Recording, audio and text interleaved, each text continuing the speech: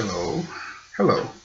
This is Dana Cradle coming back at you. Thank you for tuning in to the next video. Today I want to talk about still internet marketing, but this time I want to talk about alliances. How important it is to have an alliance. You have to have an alliance. Your alliance can be your best friend that also wants to do business. It can also be your girlfriend, your boyfriend.